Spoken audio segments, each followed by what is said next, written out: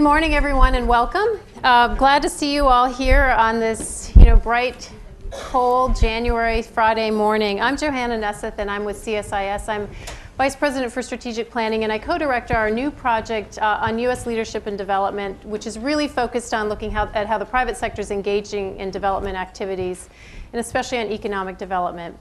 My first love is food and agriculture. I head up our food security work, and so I'm really delighted to be able to kick off this year's Chevron Forum with a very special conversation about the type of partnership that is really at the heart of what we're doing in our development work. Today we have with us Tara Acharya with PepsiCo and Nancy Roman with the World Food Program. We're going to talk about a relatively new partnership that WFP and PepsiCo put together that absolutely embodies the type of approach that I think will take us into the future of development.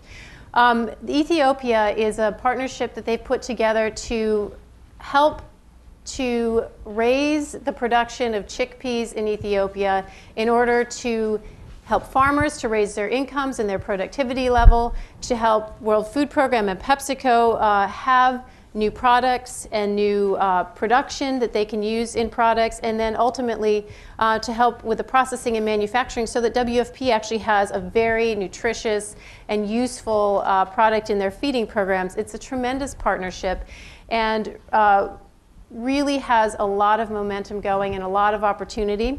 As we've been talking this morning, it's not without challenges. So I think what we want to do today is just hear some about what they're doing together and how they've approached it and what some of the hallmarks are, but also hear about what the challenges are of this type of partnership. So with that, welcome to you both. Thank you for spending time with us this morning. Just so you know, we are recording this program so that it can be webcast and people can take a look at it on our website.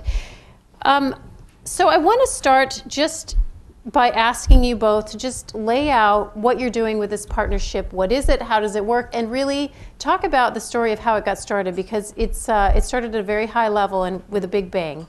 So if I can turn it over to you, maybe Nancy, you want to start. Sure. Well, thank you, Joanna. I'm delighted to be here. This is one of our most exciting partnerships, and I think it's really important to talk about it and to share experiences as we go.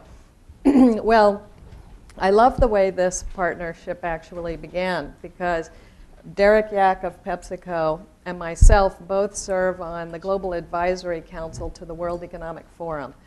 And so in November, not last year, but the year before, we were in Dubai with that Global Advisory Council meeting on what really were the cutting-edge food security issues that the world should take up. And after one of the sessions, Derek and I were sitting in the lobby talking, and I was telling him at the time there were floods in Pakistan. I don't know if you remember that, but I was telling him about this very cool product that we have. It's in a packet like this, and it was something we were just making, made out of chickpeas with dried milk, lipid-based, super fortified with vitamins and minerals, specifically to address undernutrition. And I was saying, how effectual it was in the floods, but that it was a shame that, we didn't have enough capacity. We couldn't scale up. And so there was a nutritional need that wasn't being met. And Derek said to me, well, that's incredibly interesting and coincidental, because we have just decided as a company to not only move more of our portfolio into nutritious foods, but to really try to develop the chickpea as a base product, and to work with the chickpea across Africa, one, because Africa grows chickpeas, two, because it's this super nutritious base product, 22% protein, lots of iron. So we began talking and realizing that PepsiCo was going to need chickpea demand really across the income pyramid. So they already had an existing business model where they would be taking high-end and exporting to Europe and US hummus, and middle of the plate to India and Pakistan. But then I think we really first began, but what about the bottom of the income pyramid? And I like to say capitalism breaks down for the poorest of the poor. So you have these, I'm a big capitalist, but you have need in some of these hardest places, nutritional need, but you really can't even test supply and demand. because you don't have the supply, because companies aren't producing it. So we just started to brainstorm about how 1 + 1 could be greater than 2. They wanted to ramp up production of the chickpea. We had this chickpea product. We understand a lot about these countries because of the work that we do. The United Nations World Food Program is in 74 countries. So we started talking about it, and very quickly, it was 2 months later, we were then at the World Economic Forum with an MOU signed by the Prime Minister of Ethiopia, Meles, the CEO of PepsiCo, the head of the World Food Program, Raj Shah, the head of USAID. And as I say, Tara very quickly joined in. We took then in February a trip to Addis Ababa and right away began implementing on the ground. So it's come together quickly.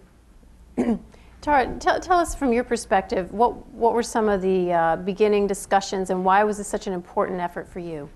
So from PepsiCo's perspective, as Nancy was mentioning, chickpea was already a very interesting ingredient from us, particularly from the perspective of nutrition, but also from the perspective of environmental sustainability, because as you know, it's a legume, so it's actually a nitrogen fixing crop, and it uses relatively low resources such as water. And so from an agricultural perspective, it was an interesting crop for us as well. And perhaps for the audience, just to set the context, Indra Nooyi has said in many external fora that at its heart, PepsiCo is really an agricultural company. So I think for many people, when they think PepsiCo, they usually just think Pepsi-Cola, but PepsiCo is a little bit broader than that. So some of our major brands include Lay's, as well as Lay's and Doritos and all those associated products, but also Quaker Oats and Gatorade and Tropicana. And so we do have very close relationships around the world with our contract farmers. And furthermore, we have a deep interest in expanding our offerings to consumers in sub-Saharan Africa. And the opportunity then to work with the World Food Program was particularly intriguing and exciting for our senior leadership, and particularly for visionary leaders within PepsiCo, like Indra Nooyi and several of her senior leadership, because it offers us the opportunity to then reach beyond the 1 billion consumers that we do reach today in the world, and start exploring how we can bring better, more nutritious products to consumers in sub-Saharan Africa. But also what was really wonderful about this partnership was the opportunity to work from the ground up. So we were really intrigued by this idea that we could work with farmers in sub-Saharan Africa to boost their supply of chickpea, and then use that chickpea to produce nutritious products that could then help them improve their health status. And so that combination of both the health and nutrition, as well as the agricultural supply, was really motivational for us. And that's what I think we try to achieve that in many other parts of the world as well. But I think where we faced a challenge in sub-Saharan Africa was that we don't have a lot of experience in that geography, whereas the World Food Program has a deep and broad experience across the world. And we felt that it was particularly advantageous for us from the private sector to work with an agency that is as influential as the World Food Program. I want to just stay on those points for a couple of minutes, because I think you have both highlighted a couple of things that are really hallmarks of public-private partnerships, especially in the ag and food space.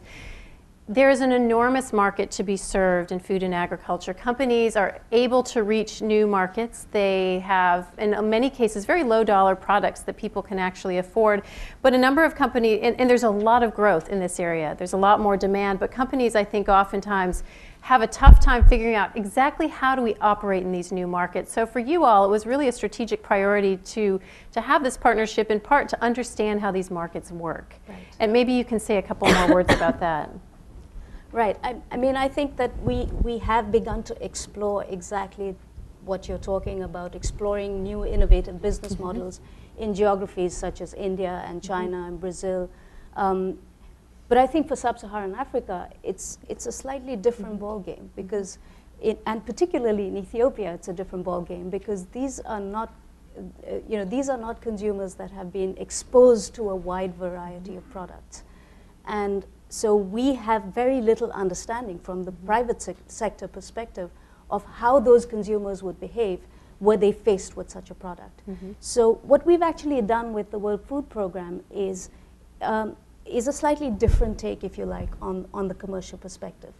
PepsiCo Foundation has supported the World Food Program with a grant of $3.5 million, whereby the World Food Program is actually going to take the lead on product development and optimization, and as well as testing the product in the market. And they're going to do this, and this is the piece where I think it becomes really interesting. The World Food Program is going to do this in partnership with a local manufacturer. And so what we're hoping is that we, as PepsiCo, are going to develop some learnings about how consumers react to such products, how they, how they adapt their consumption behaviors, but not through a commercial business for PepsiCo. You know, from that perspective, I think we felt that this is a great learning opportunity for us, but it's also a great opportunity for a local manufacturer to establish a profitable business for themselves, while at the same time helping to meet the World Food Program's objectives.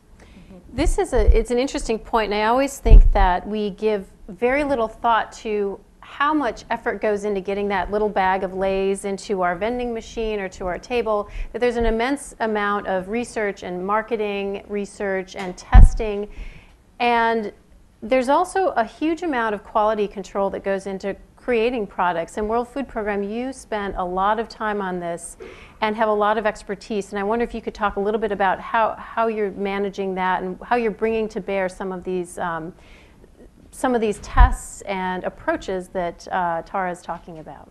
Okay. Sure, I'd be happy to talk about that, but before I really want to touch on your broader point, which I think is a critical one. You know, food companies right now are moving into the developing world because the market in the developed world is not completely saturated, but certainly more saturated. There's enormous opportunity.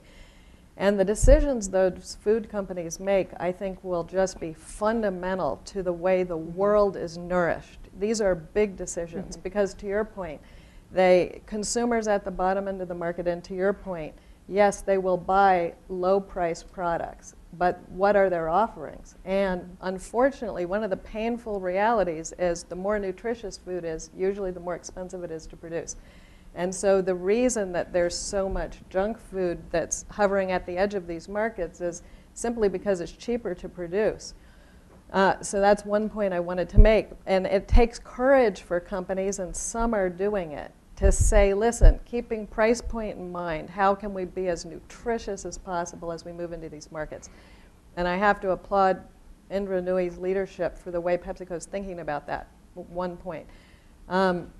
The other point that I think is really, really important for the audience to understand and appreciate is that while, again, I'm a capitalist and I like the fact that companies sell products and earn money, and I think there's nothing to be ashamed of about that, but it's very important to understand that PepsiCo will not profit for the sale of the product at the bottom end of the income pyramid.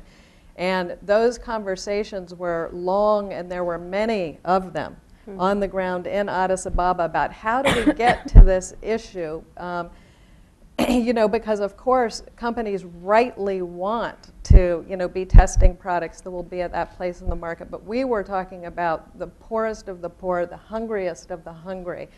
And for PepsiCo to be profiting on that, you know, with the foundation was very complicated. So there will be a profit made by local Ethiopian manufacturers. Some of the testing that, you know, we've been doing in December, we were, you know, looking at different local Ethiopian manufacturers about which would be best and most likely, frankly, to come in at the right price point. Because the other point I wanted to make, this will be a global good. This is not something that we will try to own and patent and keep to ourselves. We want this global good to be available for other United Nations agencies, NGOs, to really help nourish, the very, very, very bottom of the pyramid. So it's an interesting structure, and I think, it took courage on Pepsi's part to sever itself, from the profit portion of it at the bottom end. It's very important, that you understand that. As far as the quality control and so forth, I mean, there's many decades of history in understanding nutrition, but the thing that's most exciting that has gone on, and I think many of you are aware of it, but is the understanding most recently about what happens to a child's brain and body in the first 24 months of life. It used to be, I like to say, when I was a girl in the 60s, we were helping feed hungry people out of compassion. We felt it was the right thing to do. We didn't like to think of people being hungry. Now we're doing it because, wow, we get it. There's so much more at stake than compassion. If a child receives the right nutrients in that fundamental window in the first 24 months of life, frankly, their potential for IQ is different. Their body's immune system is different. I will send around here, this is something you can't see from there, but I would like you to be able to see. It's the brain scan of 2 3-year-old children, one who's normal and one that's been malnourished, and on the backside are the neurological synapses, and you see how different it looks. The picture of a child that's been nourished and a child who hasn't. So to your points about testing, I'm not the best person to get into all the technical aspects of it, but we've built on a lifetime of experience and learning about the vitamins and minerals fundamental and necessary to prevent malnutrition. The product where there's two... Could you show them an example? Yeah, sure. It won't look like this in package because it's not branded, but I wouldn't mind passing this around too, Renee, because you can sort of feel what it feels like. So it's a little bit like a sweet hummus. If you imagine, it's got chickpeas, soft, so that a young child can ingest, lipid-based milk protein and vitamins and minerals that have been formulated. And we are, looking again for maximum formulation, because what we want this to do is to prevent malnutrition rather than to treat it. We don't want it to get to the treatment stage. We have a different product to treat it when a child's already at death's door and so much of the damage has been done. That's important work too, and UNICEF also is involved in that work. But no, we're all about trying to stop a child ever from getting there. So that's what we've been, testing, and that's what we'll pilot, when this newly formulated product rolls off in the summertime. Can you send these around? I have to add that, early on in the discussions, Nancy, you and your team, you shared these samples with us, and I'm from India, so I tasted that. Yeah. And it's perfectly formulated for South Asia, I have to say. Yeah. That's a very familiar taste to me. Yeah. So the idea is that if you've got a little 2 or 3-year-old who's off on an actual diet, they just open it up and they eat this little mushy stuff. It's sweet, so they like it. It's packed with protein and fat, and is really enough for a full meal. Is that about the right portion? Yeah, they're absolute. It's kilocalorie dosages, and 2 or 3 times a day, depending on age group and so forth. But yes, doesn't require cooking, no hot water necessary. You can be in the most difficult of the most difficult places, and it's safe for consumption right away. Still in all, some places haven't had this, and food that shows up in a square packet, can seem weird and strange, and there's education involved. And I think that's one of the things that'll be critical as ready-to-use foods beyond even this, are part of the, products used to nourish the world, are, understanding of nutrition. This is all linked, the diplomacy that will be necessary to engage in the discussions that help people understand what food like that can mean for a child's, brain and body. I want to ask you to go a little bit further on that point, and the point you raised earlier about the conversations that you had in Ethiopia, because getting people to accept new kinds of food and to take this on board takes sort of a lot of conversation and dialogue. And I wanted to ask you to just share some of the types of conversations you had to get the government on board and to get farmers on board to working on this process with you. Okay. Well, I'll turn to Tara about the farmers, but I would say from our side, it was quite interesting actually, because Josette and I had traveled to Ethiopia and had a conversation with Prime Minister Meles at one point where she was describing for him this chickpea-based product and pulled it out of her bag, as I just did here. And he said, you know, we grow chickpeas. We would like to produce that here. Now, this was almost like a year before I had met Derek in the lobby. But when we had that conversation, you know, I was able to say to Derek, and I know the Prime Minister is keen on, you know, making this stuff here, you know, which was part of what allowed us, you know, to get excited about this. And then we had several subsequent meetings. I can't remember all of them, but Josette and I met with the Prime Minister 2 more times following. And then when we went to Addis Ababa, I think, Tara, you were there with Derek and myself and others. We met with the Prime Minister again and with the head of the transition government, and who is coincidentally also the Secretary of Agriculture. But part of the challenge is really permeating the government, you know, all the way down. And, you know, governments are big places. And as we know well here from the US, you know, you can be best friends with a best friend of, you know, the president's, you know, cousin, and be missing a critical piece of information, you know, one agency over that's fundamental to the decision you're discussing.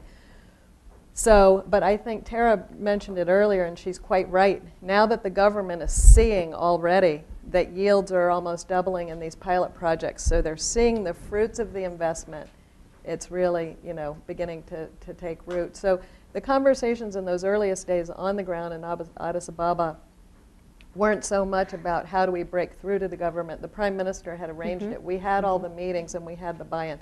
It's sustaining it over time, you know, at the working level. And I think positive results and a feedback loop, you know, are your best friend, you know, when you're doing that.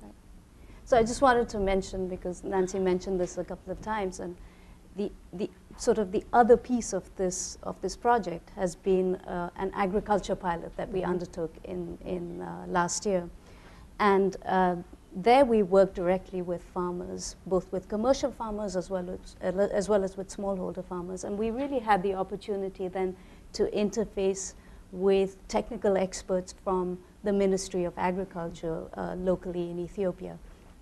And we also worked with the Ethiopian Institute of Agricultural Research, one commercial farmer in particular, and I think, Nancy, you met him as well, but he runs a small farm, a small commercial farm in Ethiopia called Omega Farms. How big is a small commercial farm? It's only 20 hectares. Wow. So that is small. And he is one of the smaller commercial farmers there, but he was truly dedicated, and you know, his name is Daniel Gadd. He was a former AT&T executive who moved back and sort of set up this business almost as a hobby, but partly, you know, as a commercial business, but partly also to start working with smallholder farmers and have some social impact and bring positive social impact back to his own country.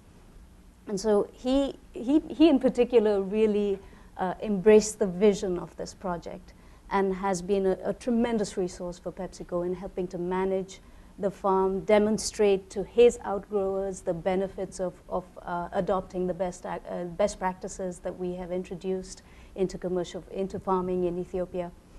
And one thing that we've always heard from the farmers, from the executives that we worked with, from the Ministry of Agriculture, is that chickpea is really at the heart of Ethiopian culture. And so we really, you know, it was fortuitous, but we really seem to have hit the nail on the head with this one commodity. It's not a big commercial crop for Ethiopia. Only 20% of it is exported. Right. But 80% of it is consumed locally, and it's an integral part of the diet. And so that really affords us an opportunity to develop a nutritious product that people will immediately take to. They will understand the benefits of it because it's very much a part of their culture. And that to me also speaks to how wonderful this partnership is, because and the Prime Minister obviously saw this immediately as well. Did. That this is, you know, while the overall goals and objectives are clearly laid out and are obviously aimed to meet the agricultural needs of the country as well as the nutritional needs of the population, it also, at a very deep cultural level, it really meets their objectives. So it really was a very nice coming together of all these different elements, and it's something that you can't discount. You know, Right. From the perspective of a consumer goods company, that's really important. You have to get that product right, and I think this product is really going to be the right thing for Ethiopian consumers. And those were some of the exciting conversations on the ground too. Now that I'm playing back in my head, that as they were saying how cool it would be to produce this in their own country. I think that's going to be one of the waves of the future with products at all levels, is that people want to produce their own, and there's a real pride factor there. And we were testing that, and in fact, the product that we produced in Pakistan we called Wawa Mum, which was based on the local language, and it meant it tastes good, and it was very well received. But of course, you wouldn't want Pakistan's language in Ethiopia. And we were playing around with calling it Shimbra Mum, which was an Amharic for chickpea. Yeah. And we tested a couple of things, and I had our graphics person quickly assemble something, and we showed it around. And we haven't really concluded those discussions. But one thing we sensed right away, to build on what Tara's saying, is that there's such a pride in, one, the chickpea, it's a known and beloved food, but two, producing your own, manufacturing your own, making your own, that's empowering. So, that's part of what's exciting about this partnership too. If it really succeeds to its fullest potential, it won't just be Ethiopia producing it, but we've talked about other countries producing their own, as we would move across Africa. So, quite exciting.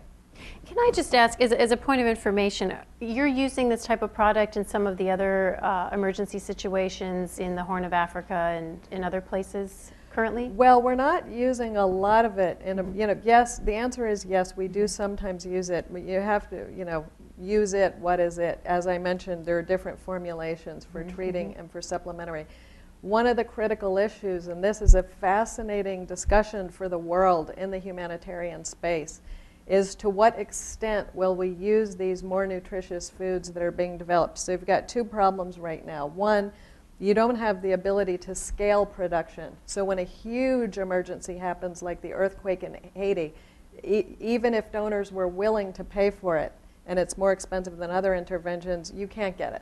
So that's part of what we wanted to do here, is let's develop capacity.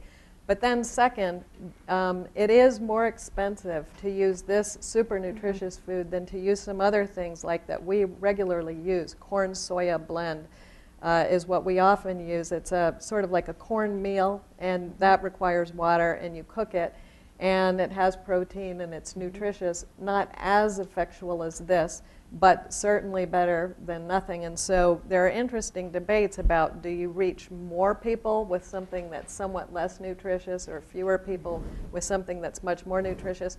These are discussions the world has to engage in. We are a 100% voluntarily funded organization, so we don't call these shots ourselves. The donors call them on our behalf.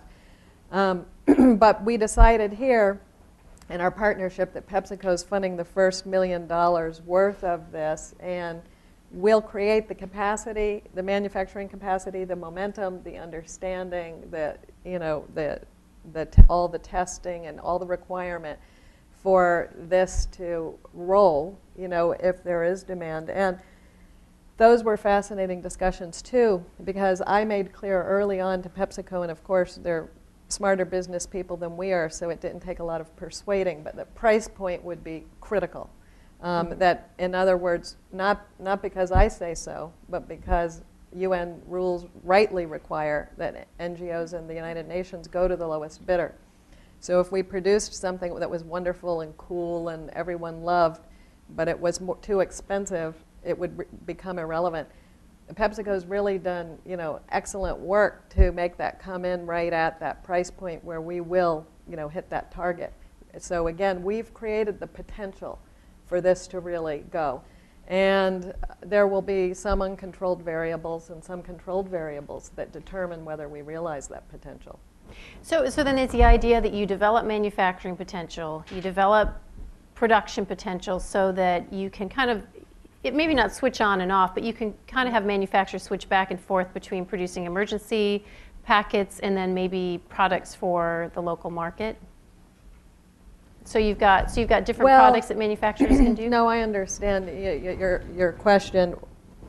You know, some of these things will be determined. How many different products will we have? We're starting off with one product, a supplementary product that will be used. Yes, it certainly could be used across the Horn of Africa, and the World Food Program could and would be willing to use it. Current rules and regulations, we can program and would program this in the situation to prevent malnutrition in the case of a drought. There are now 13, million hungry people, across the Horn of Africa, who and many of them are children and in the demographic that would really benefit from this. So we would expect, to be able to use it. But this is interesting from a business perspective. So this is what we're talking about. It does become a little bit of a chicken and egg situation because PepsiCo's been rightly asking us, how much of this stuff are you going to use? And we would, from a programmatic perspective, we can give numbers. We know how many hungry people are in the Horn. We know how many of them are children in the demographic to receive the food and so forth. But the piece we don't know is what funding will be like from donors. So we haven't been able to give the same kind of promise to PepsiCo that another, commercial partner would. But we've worked round and round that, and I think we've come to a place where we've set up the potential, and we know we'll have some demand. We'll program this, we'll pilot this. But this is one of the reasons the partnership is so cool. Is I can't tell you exactly how this will unfold. Right. Well, and you know there's going to be demand.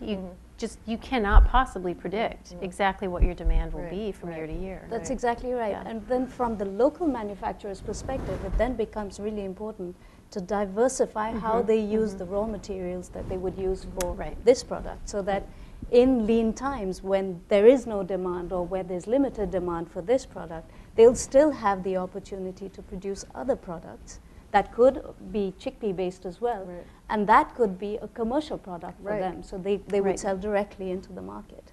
Right. And that's, we're hoping that eventually we'll be able to build capacity, perhaps not just of one local manufacturer, but multiple. Right. And that would really benefit both the World Food Program and UNICEF and other relief agencies, but also those manufacturers. Right, and ultimately the consumers. Yeah, and it's early days, so this is all unfolding even as we speak. So these are very exciting things.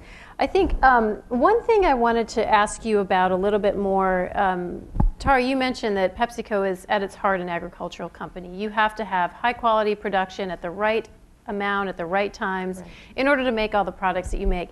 But we also know that you can't fix the problem by throwing seeds at it. Right. You can't just raise production by having better seeds or a bunch more seeds.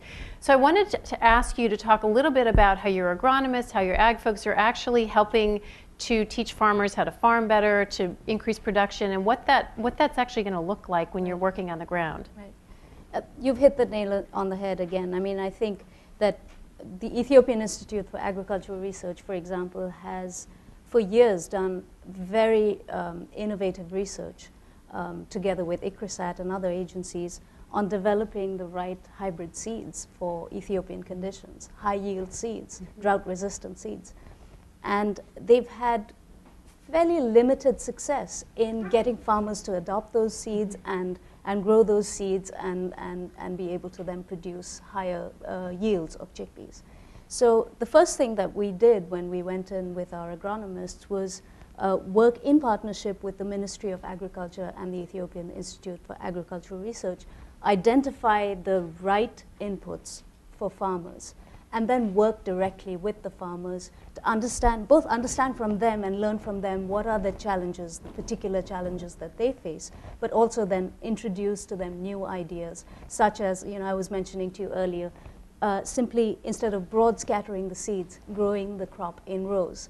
Growing the crop in rows actually allows them to see better how the crop is growing and manage the weeds, manage each of the plants, and monitor progress as the crop takes root. And just that, I think the introduction just of that practice has enabled farmers to really appreciate the crop a lot better. Normally under Ethiopian conditions, chickpea is a secondary crop. As I said earlier, it's not a major commercial crop. And so they plant it in between seasons, in the secondary season. And it's really meant for domestic consumption, so you get what you get. But in this case, they began to see, well, it's a better seed, it's a larger seed. I get better yield if I plant it in such a condition. And and potentially even then with low-cost irrigation systems, which we're now exploring, we could enable them to not only increase the yields of this particular crop, but also plant a second crop. So there wouldn't be a fallow season, for example. So they're beginning to come up with some ideas themselves. The farmers themselves are really engaged and starting to introduce new concepts and new ideas for themselves as well as for us. And so it's been a real exchange of ideas. Very, very exciting and very rewarding to work with these farmers. So I think that with this sort of interaction, we can really take agricultural production to the next level. And that's significant for the Ministry of Agriculture. Yeah, they are very interested in the nutritious product that we will eventually be using from these chickpeas, using the chickpeas as raw material. But they're also very, very interested in the opportunities for expanding exports. Right. And as you know, India is a huge market and as yet an unmet market for chickpeas. So that in itself is bringing a lot of interest from USAID, from the Ethiopian government, as well as potentially from other partners as well. Are farmers buying the seeds, or do they have a loan program? For the pilot, they didn't buy the seeds. Didn't buy, we actually donated the Okay. seeds to them. That's an important But for the aspect. next Yep. phase, that's a great question because we would like the farmers to have some buy-in. So if they're convinced that this is going to work, we would like them to be able to provide some financing up front to buy the seeds. And that then brings in other commercial partners, such as banks, that might be interested in providing microloans to the farmers. So all of this is still very much in flux. We're still having these discussions. But I think what's been critical over the last year, and it's been a very fast year, right, Nancy?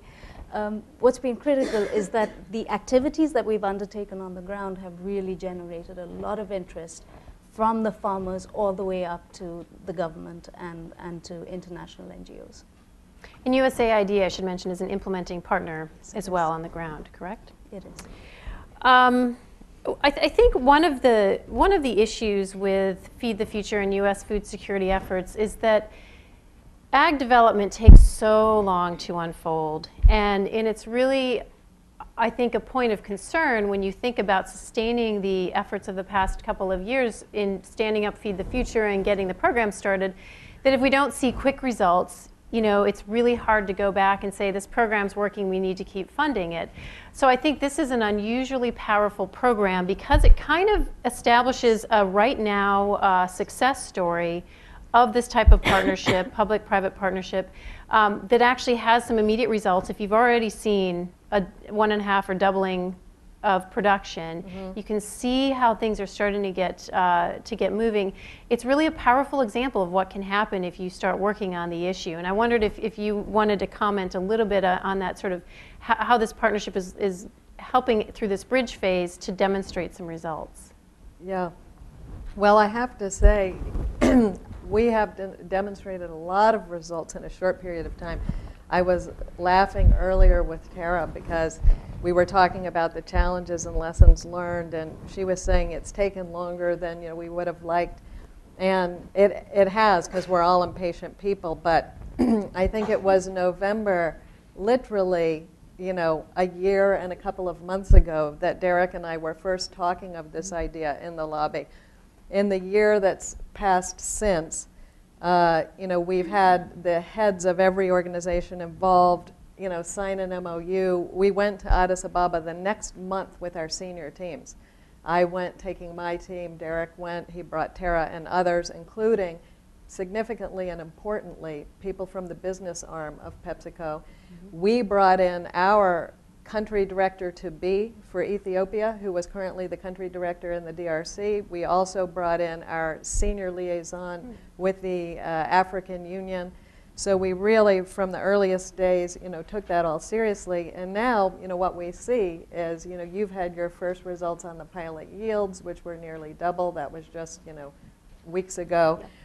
And we are on track to have I don't have the packet, but whoever has it somewhere, rolling off the product line this summer. And, we will, and we have, have been chosen the manufacturers. So the government is seeing the potential.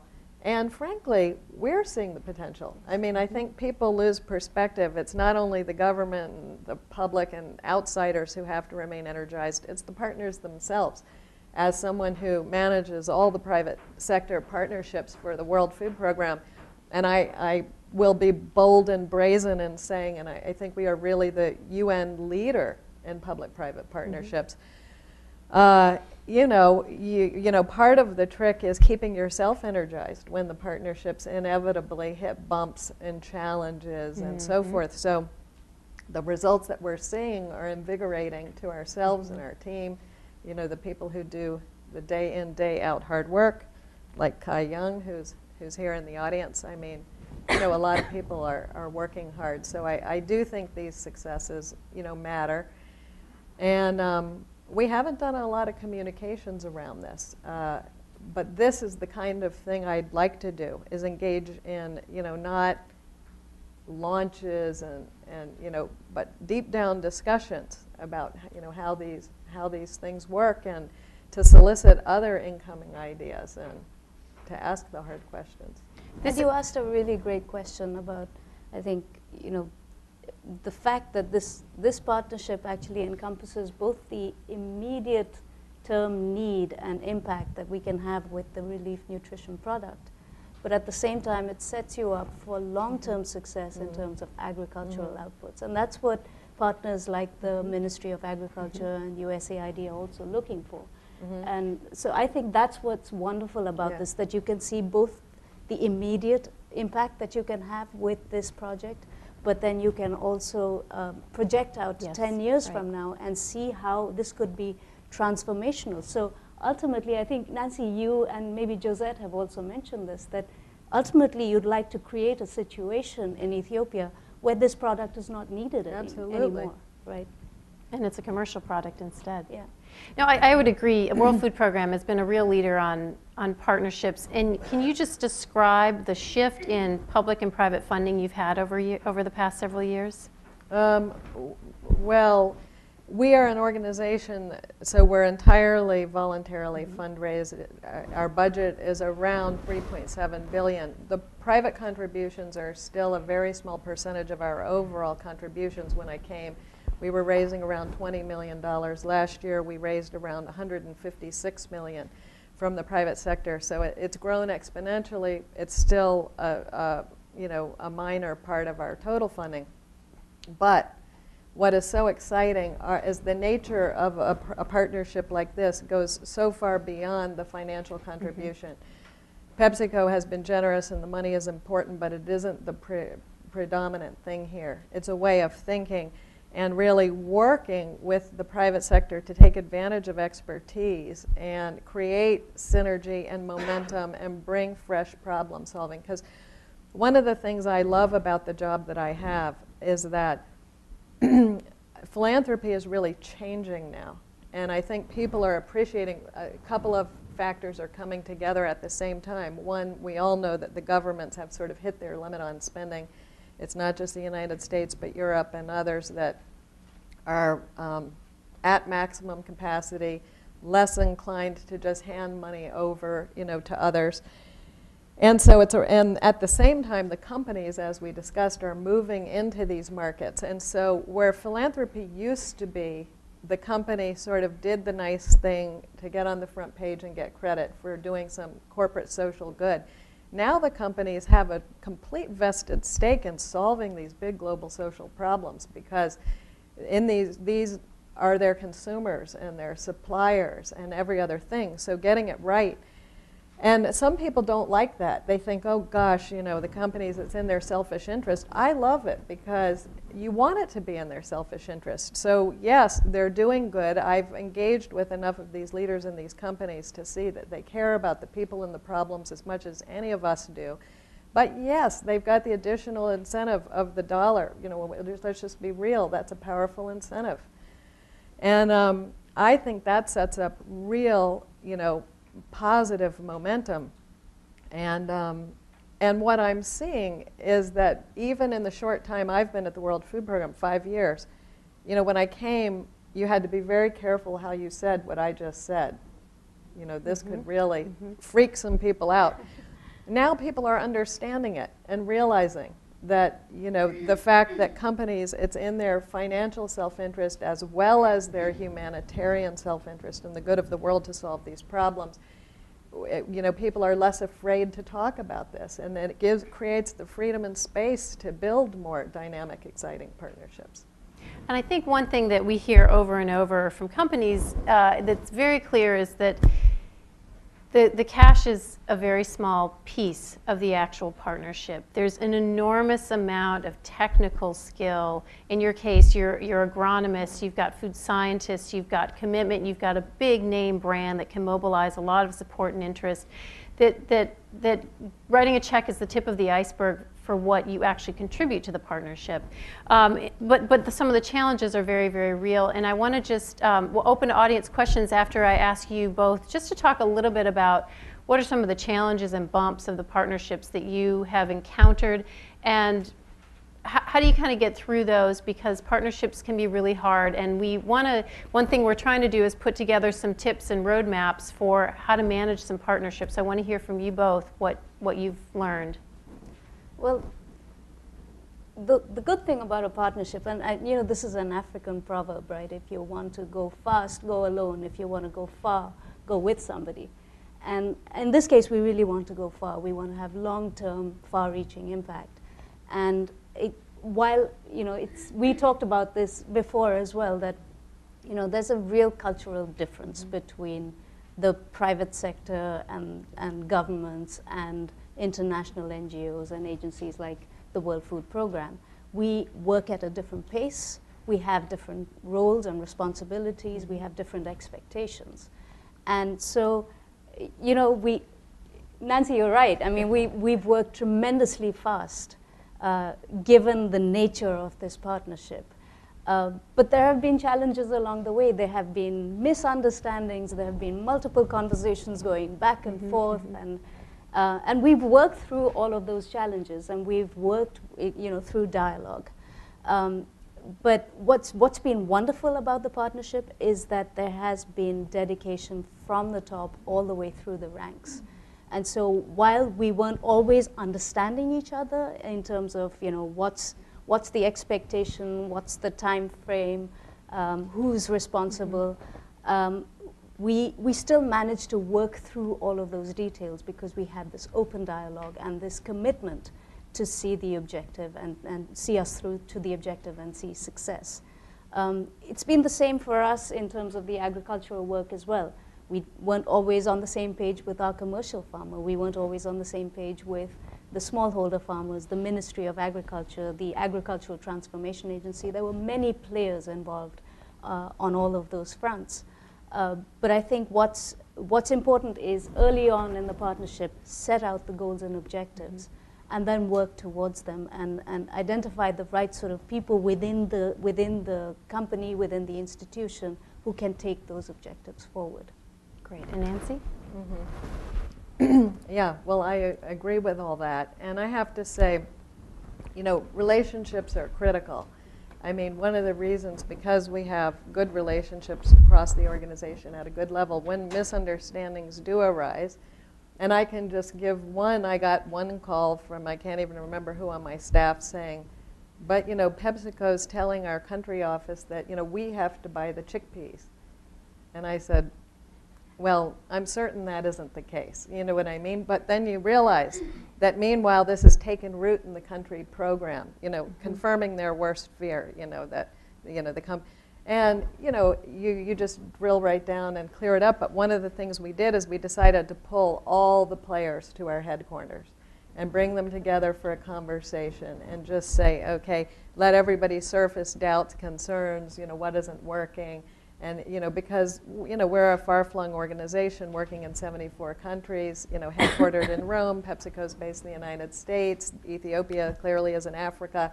So you have a lot of players across different time zones and different locations, and we pulled everybody in for a conversation. I think it's critical to have buy-in from your country office. So often what happens in public-private partnerships is you develop them, in the private sector space, and the country office is viewed as the implementer. They then just take orders. So you hatch this high-minded business deal, and then you superimpose it on people who are feeding hungry people day in, day out.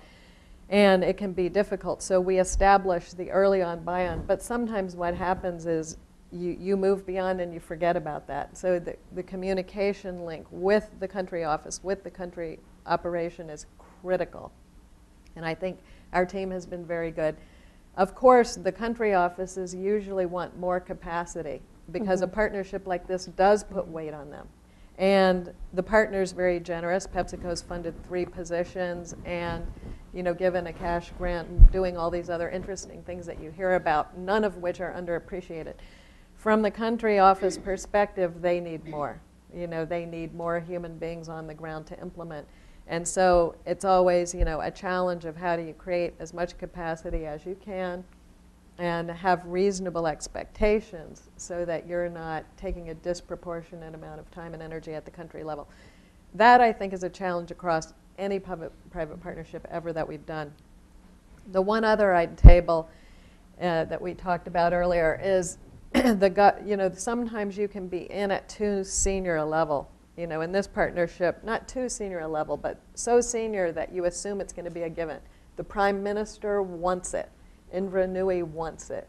Josette Shirin wants it. Therefore, it will happen. No. You have to communicate effectively at all levels. There are many different people involved who may not even understand what these, influential, important people want. So the buy-in at the top level creates a momentum and a synergy, and it's a very critical door opener for government, no question. But you can't stop there, and you can't take that seniority for granted, that it will go down. It's a day in, day out, week in, week out, challenge to involve all the players, to make sure people feel heard, understood, and listened to.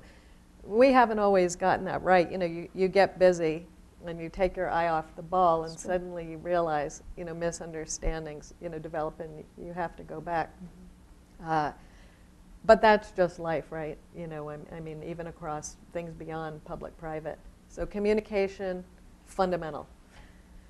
So as we talked, you really have highlighted probably 3 things. One is that you have to have strong leadership and strong message from your leadership. Second is having a clear goal. Is essential because then you know what you're driving toward. And then third is just constant communication up, down, and across the board. So I think it's not fair for me to keep asking you questions when I know our audience wants to ask you some questions. So I'll open to questions. What we're going to do is probably take 2 or 3 at a time, ask you just to identify yourself and your affiliation, ask a brief question, no lectures, please. Okay, right here, we'll start here, and the microphone's going to come to you.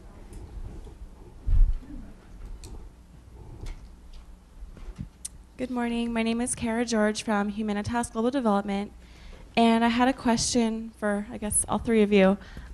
You mentioned that taste and knowing the ingredients in the product are important for the population to accept it well. But given that it comes in a package that may not be so familiar, how do you involve your educational component to then garner trust? Okay, Thank you. Let's there was a hand in the back over here. That was a very good, short, concise question. Thank you. Model that. Thank you. My name is Bill Jorn with a company called ROI3. This is for Tara and Nancy. You mentioned communications is critical to your effort.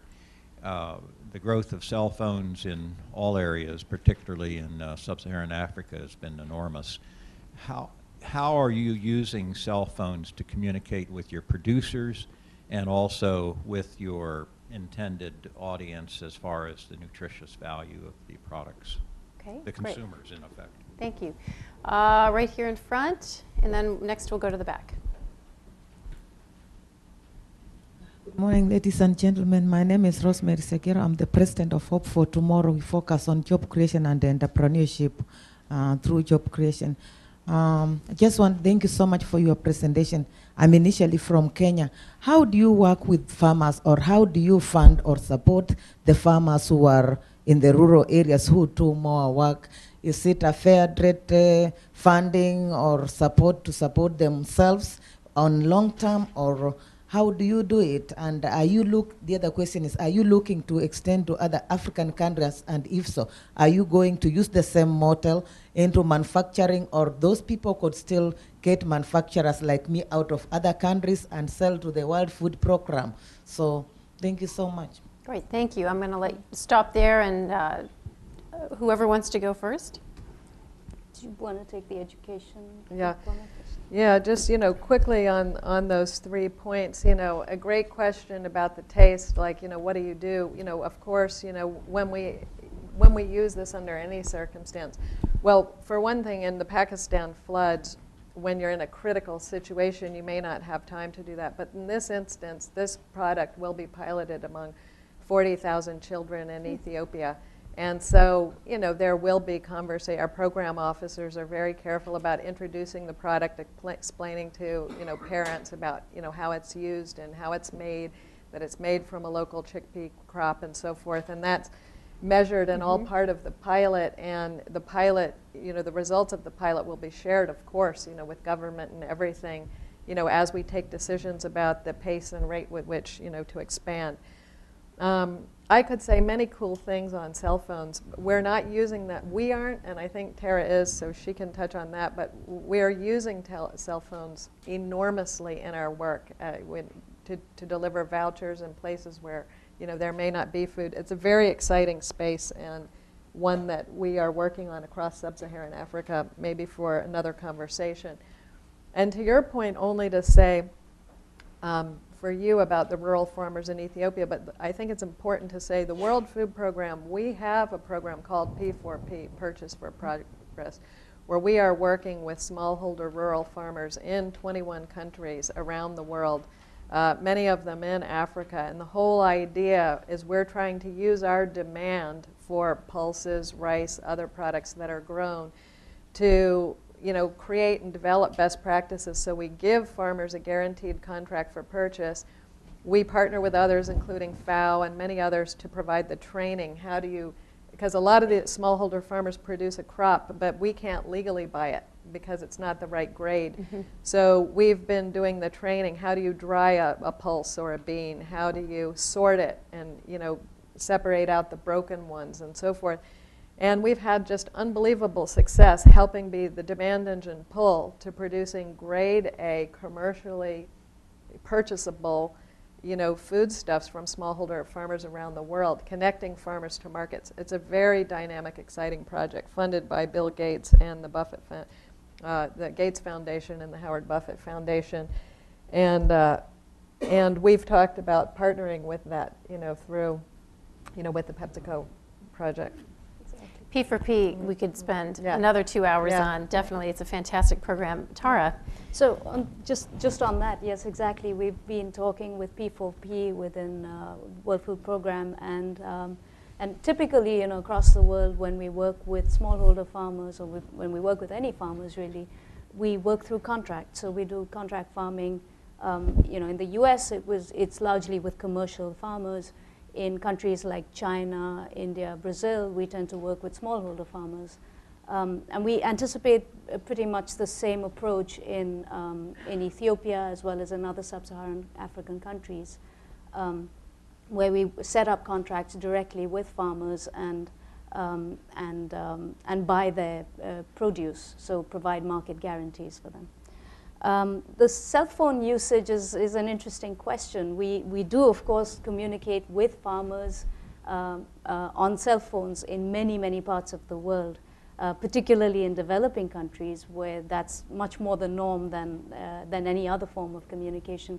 In Ethiopia, I think it's a little bit of a challenge yet, because I think the telecommunication sector in Ethiopia is not quite open, and so it's a little bit. I would say it's a little bit in a different place compared with many other sub-Saharan African countries. But again, it's an issue that Prime Minister Meles is very much involved with and dedicated to. So we do anticipate a change there. And finally, on the education component, that was a great question. We actually, so in addition to the learnings that we will gain in partnership with the World Food Program in Ethiopia, we've also piloted other nutritional products for lower income consumers around the world. So in the Philippines, we have an iron fortified Quaker Oats product. In India, last year we launched a very successful snack as well as a biscuit, a cookie that's iron fortified, and it is targeted at adolescent girls. And there's a big education component around that as well. So there were videos that were generated. There were street plays. We're working with research institutions and NGOs in India to ensure that that message reaches the appropriate consumers in India. So we'd love to bring some of those learnings as well to this partnership and expand upon that. Great. Okay, for our next round of questions, model the questions in the set before. Those are excellent. We're going to start with a man in the back who was raising his hand before. Hi, my name is George Day, and I'm a consultant here in town. Nice. Thank you for the presentation. That was fantastic. My question was actually very similar to the previous question, which is there's obviously a great humanitarian benefit to this, increasing local production, but the smallholder farmer is also a focus here as well, right, increasing their income. And so, Tara, I think you actually sort of answered this question, that you're setting a contract price or a guaranteed price with the farmers. But I'm interested in, is that also a goal of this, like it is for P4P, that you'll improve the income level of these smallholder farmers? Okay. Right in the front here. Thank you for the presentation. I'm myself from Ethiopia. So I know the price of chickpeas used to be like per quintal, like 100 kilogram. Would be like before it's 90s, you know. It's at less than 100 Ethiopian birr, which means equivalent to about $30 back then. Now the price is soaring because it's almost hitting about 700 something. It's more than 2,000%. So how this your innovative product will address that price? Because if you say, like when Nancy mentioned, it's in the Horn of Africa, only 30 million people are affected by this malnutrition. So the world population is reaching almost almost reached 7 billion. Out of that, like more than half of that lives under the poverty line. So this will be a big potential business for PepsiCo. Like, I don't know if United Nations involves in the business. So how would you think like the future? It's a kind of petroleum for me, like a kind of, it will be a big business. So how would you address that global problem? So food price is a big question. And then if you can just hand your microphone to the woman on the edge. Not really on the edge, just sitting on the edge. Hi, thank you so much. My question actually sort of comes off. Could you just say your name and affiliation? Yep. My name is Megan. My question is of a personal nature, but I'm coming from Kamanic, so I can understand very well the point about humanitarian interests as well as financial interests. But I'm more interested in specifically what are PepsiCo's more commercial interests? Is it sort of tapping into products that poor people can purchase themselves? Is it market research for the middle class? Is it selling this more to donors? What is the more commercial aspect of the partnership for you? Great, thanks. And then if you'll pass it right behind you to the woman in the purple stripes. Hi, my name is Susan Vorkover. I'm with Meds and Foods for Kids, and I am just wondering what you're doing to identify organizations who are sort of maybe already doing something like this, but just on a much smaller scale. So doing the agricultural interventions in order to produce RUTFs, RUSFs, and what you're doing to sort of see what's already out there. Okay. Tara, do you want to start with that round? Or yeah, sure. Let me talk about improving the income level of farmers that Jordan raised. That's very much the objective of the agricultural work that we're undertaking, and And this is particularly what has intrigued the Ministry of Agriculture and the Prime Minister. They're interested in improving the lot of smallholder farmers by introducing better hybrid seeds into the community, and then helping the farmers command better prices on the international market. But that raises the question then of food prices. And as you rightly mentioned, the price of chickpeas has actually been increasing over the last 2 years. However, in the last few months of last year, they actually started to settle down and actually drop beneath the level of, for example, soybeans in Ethiopia. So actually the World Food Programme's Purchase for Progress unit is actually considering the possibility of buying chickpeas from farmers, because that price has now stabilized considerably. Interestingly, in the last couple of weeks, we had conversations with the Ministry of Agriculture, particularly on that issue of food prices, and they are keen to see the food prices, particularly for chickpeas, actually drop a little bit more, so that more domestic consumers can have access to chickpeas. That's actually great for PepsiCo as well. So that brings us to the question of PepsiCo's commercial interests, right? So part of the interest, and I say only part of the interest for PepsiCo in the immediate term, is to diversify our source of chickpeas across the world. And Ethiopia is a great source of chickpeas. So it's the #1 producer of chickpeas in Africa. So we are particularly interested in procuring chickpeas from Ethiopian farmers. So that would set up contract farming in Ethiopia for us. And then exporting the raw chickpeas, so unprocessed chickpeas, to our businesses in North America and in Europe. That's where we have immediate needs. However, in the longer term, we're also interested in setting up processing and manufacturing within Ethiopia, so that ultimately we will be making products that are appropriate for Ethiopian consumers in Ethiopia using those chickpeas. And that's a slightly longer term aspiration compared to what we would want for 2012, 2013, but it's very much within our sights. Nancy, comments from you? Yeah, I would just add on a couple of points. Hey, Jordan, good to see you. And while PepsiCo has a goal of getting the income of farmers up, chickpea farmers up, and I think we will see that happen, it's not one of the express goals of the partnership. You know, what we laid out for the partnership is to increase and improve yield, so to establish the supply chain with the yield, to develop this nutritious product and to make it available, and to develop the manufacturing capacity. And then individual players, have sub-goals beyond that. And clearly the government is quite keenly interested, of course, in, establishing jobs, getting the income up, and I think that will be an exciting side benefit. But the sort of day job of our partnership is more fundamental. To your very good point about, well, what about food prices and what effect will this have? I think in the beginning, the amount of supply we're talking about is sufficiently small that, just on a mathematic basis, you'll see that it won't have any impact on price. But it is true, absolutely, that, it's a force beyond this partnership, that people are appreciating the chickpea, they're seeing the nutritive value of it, it tastes good, and everybody likes it more. Westerners are eating more hummus, Indians have always consumed a lot of chickpeas, but population is big and growing there, so there's more demand for the chickpeas, so it's not surprising that prices will rise. We've seen a dip, but I think the overall trend line, will be modestly up. It's a longer discussion about food prices more broadly. But I think, the goal really is, from my perspective, this is a personal view, not the World Food Programme's view, you can't be about price control. You can't take these decisions on control. There's too many outside factors anyway. A drought or an export ban or any other thing can really throw a monkey wrench. But I think the goal for the world really should be to increase production of chickpea really worldwide, because as you say, it's one of the few crops that actually enhances the nutrients in the soil.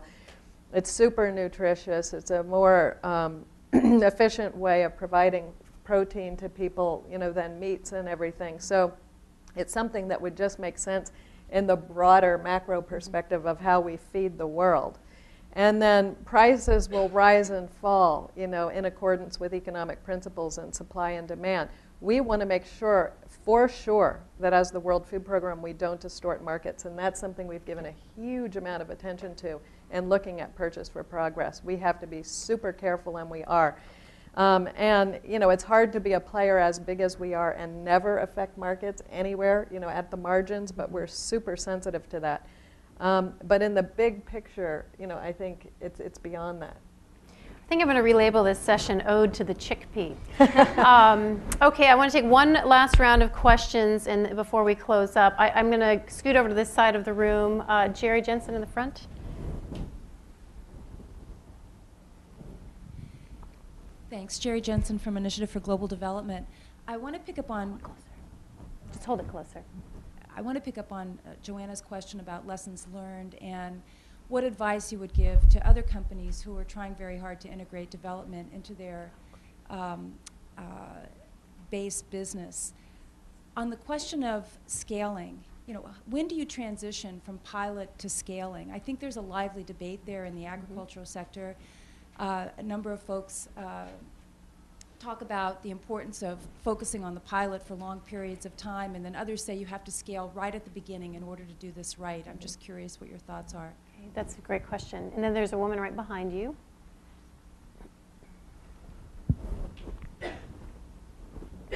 Hi, Bridget Rollier, USAID, Office of Food for Peace.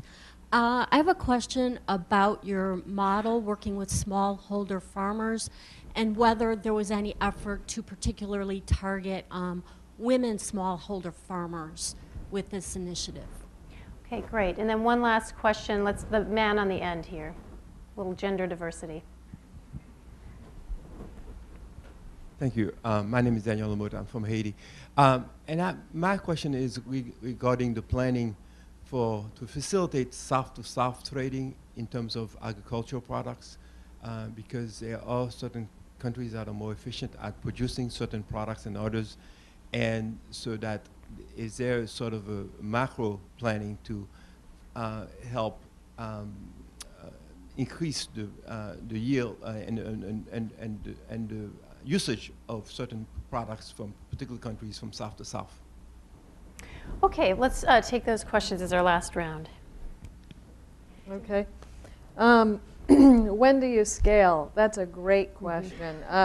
And there's no right answer, but our intention would be to scale quickly. In other words, we know already that this product, works, and it will be interesting to see the acceptability in Ethiopia versus, other countries that we've worked in.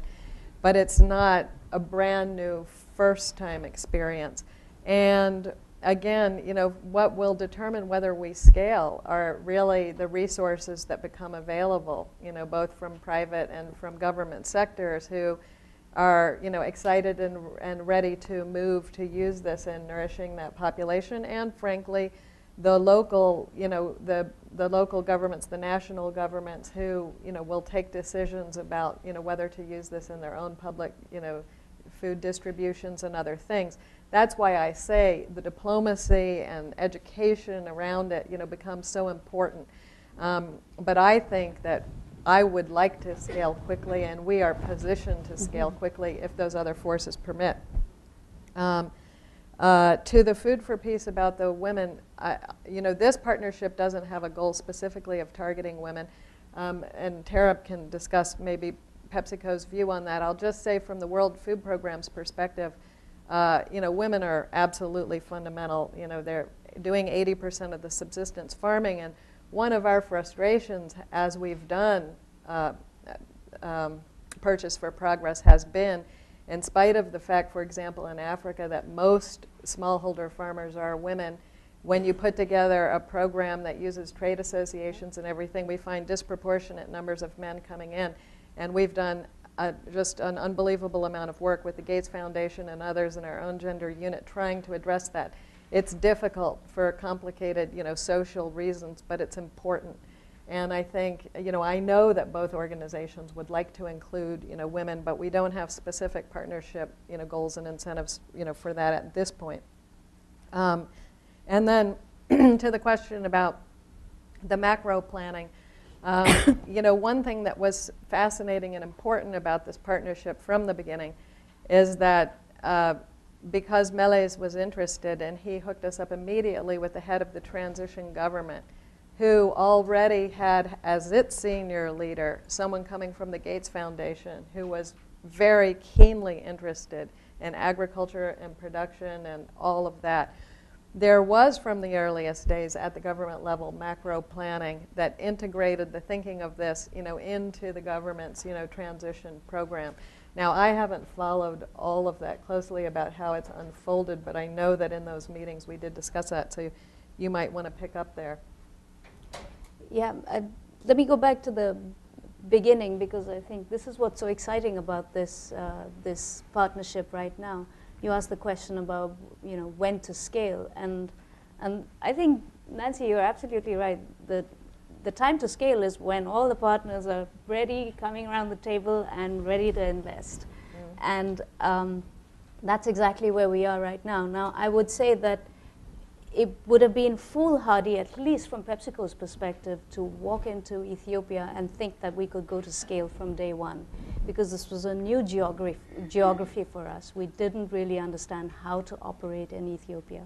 We don't even have a physical PepsiCo entity in Ethiopia. We have a beverages company that has been there for 40 years, but we didn't have a foods production entity in Ethiopia. So, you know, this was really new ground for us. And secondly, from the perspective of the partnership and its focus on undernutrition, this was also a relatively new space for us. And so we really needed to test the waters and understand what's the best way to take this forward. And now we have that learning in place, I would say, and we have such a great deal of enthusiasm and interest from diverse partners that now I think we are really poised for a pretty big expansion of this effort and really, you know, have some positive impact. So I think we're ready to go to scale at this point. On smallholder farmers, and particularly on targeting women, that was a question that was raised right from the beginning, and it was perplexing in Ethiopia, actually. We visited many farms right from the beginning, and all you would ever see were the men. And they, even more so than in, you know, what you would expect to see on a typical farm in Kenya. You would often see the woman, and she takes charge of the farm, and you interact directly with her. In Ethiopia, it's very, very different. The women are sort of hidden away, and I have no doubt that they are out there in the fields and working them. But, and you say no, so perhaps. There are very strong cultural norms against active participation by women. And that explains it then. So we've never really seen any women out in the fields. And so that has been definitely a challenge for us to interface directly with women and work with them on this project. And on the macro planning, I think that's definitely something that's very, very much of interest, as Nancy was saying, with the Prime Minister all the way through. And I think that there is definitely an interest from PepsiCo, from you know, from the perspective of World Food Program, to see how we can take this type of partnership and expand it out to other regions, not just maybe in sub-Saharan Africa, but perhaps to other geographies as well. I think there is a tremendous need across the globe. And we did make a pledge, a very public pledge. Indra Nooyi made this pledge 2 years ago, where one of our major goals is to address undernutrition and help to reach the, you know, the 2 billion people who are really in need both of macronutrients as well as micronutrients. And so we're exploring different ways in which we can do that. And this partnership really affords us a wonderful pilot, a wonderful sort of model that we can base those efforts on. Well, I think we're getting to the end of our time, so I want to just wrap up with a few comments before we thank everyone for joining us. First, this issue is ever relevant and present. We know that we have a great deal of hunger right now in the Horn of Africa. We have rising hunger in the Sahel. We have a situation in North Korea that's undoubtedly going to to be terrible. And so hunger is always with us, and we appreciate all of the efforts that World Food Program does in helping the U.S. and other governments to reach these places that we may not be otherwise able to reach. The second comment I wanted to make is that we're producing a number of reports at CSIS that I think would be of interest. Dan Runde has authored a specific report on the future of partnerships that is great. I'd recommend it to you. It's on our website. We've just released this week a piece on partnerships to build African scientific capacity around agriculture to get to some of the agronomy questions that we addressed. That's also on our website, and we'll have a number of other reports out. So please look for those and come back to us. We'll have another session on February 1st. February 1st, we're going to have a celebration of the 50th anniversary of the Peace Corps. We've got Representative Petri, Representative Farr, and Representative Garamande joining Aaron Williams, the Peace Corps Director, to really talk about the legacy of the Peace Corps and its impact on U.S. smart power. So I hope you'll join us for that too. But I would say today, like it takes two to tango, it takes a great audience to make an event, and what a sophisticated group of people we've had here, and a couple of great speakers. So thank you for joining us, and thanks to our speakers today. Thank you.